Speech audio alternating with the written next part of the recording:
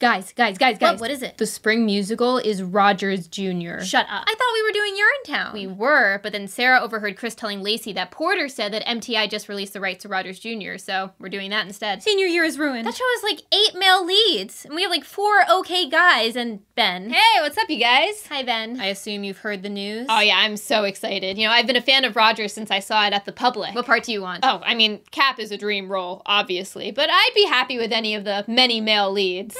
Must be nice. What's up? Oh, nothing. Bye, Ben. All right, I'll see you guys at auditions. I'll be the one singing Corner of the Sky. That's not gonna help us identify you, so here's what I'm thinking. I write a heartfelt 5 to 10 page essay to Miss Porter outlining why Urinetown is the better choice of musical for this spring. Thoughts? Well, it might not be so bad. You could still get a part. Rogers only has 1 female lead. You could totally be Natasha. Natasha's the belter. You think I can hit that G sharp and strike a pose? This is literally worse than being blipped. We were supposed to do Urinetown, and I was supposed to be Hope Cladwell. You could be Hope Van Dyne. Oh, and get 1 solo line in Shrink or Swim? That'll look great on my reel. Wait, Rogers Jr.? What did they change? I think they just cleaned up some of Tony Stark's lines. Oh, and replaced Loki's song with a less sexually charged version. Kneel before me was sexually charged? Oh, sweetie. Maybe I should just do the play at the Curtain House instead. Community theater? No way. They're doing that weird Brechtian play about what if only 5 people were left on the planet after the snap. You'd hate it. Come on, just audition, please. Fine. But if Ms. Porter tries to cast me in the Jatari Dance Ensemble, I'm out. Oh, that's valid. Totally. So, how's your dating life been going? Terrible. I think I'm cursed. Austin got blipped right before I was going to say I love you for the first time. Then he came back, found out I had aged 5 years.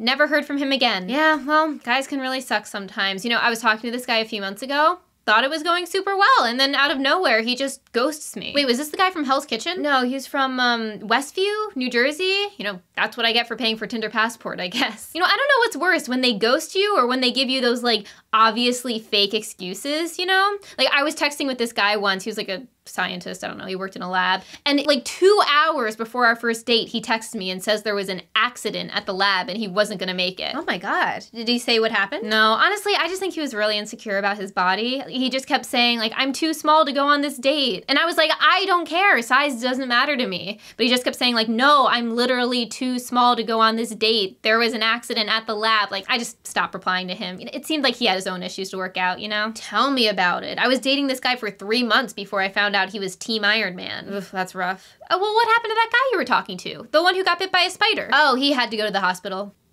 It was poisonous. He almost died. And?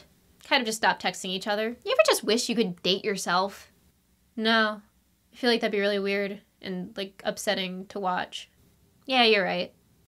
Doctor, thank you so much for coming in. The emergency room is having an especially busy evening. Oh, it's no problem. Apparently a vigilante chased someone through the restaurant where we had reservations and the kitchen was destroyed in the process, so. What do we have? Yes, we have a young woman who thought that she could make a 15-foot drop by doing a superhero landing. Broken ankle or broken wrist? Both. And we have a man who's soaked in a vat of radioactive waste. Where do people keep finding these vats of radioactive waste? Folks sell them on eBay now. Yeah, I actually have a cousin who started... Okay, what else? Oh, yes. This man has several pulled muscles from trying to give his limbs superhuman elasticity. Where did he get that idea from? They get more creative every day, ma'am. Fell off the roof trying to get struck by lightning. Fell off the roof trying to fly. Oh! This one fell off the roof just trying to clean the gutter. Ugh, refreshing. Oh, the gutter that is this city. He says he was trying to clean it of crime. Right, so he was trying to. He calls himself the roof dweller. Is there one person here who wasn't trying to fight crime or get superpowers? Oh, we have a man who was poisoned by a spider. You mean the spider was venomous? Oh, no. He dipped the spider in a vat of toxic waste, and then he ate the spider. Okay.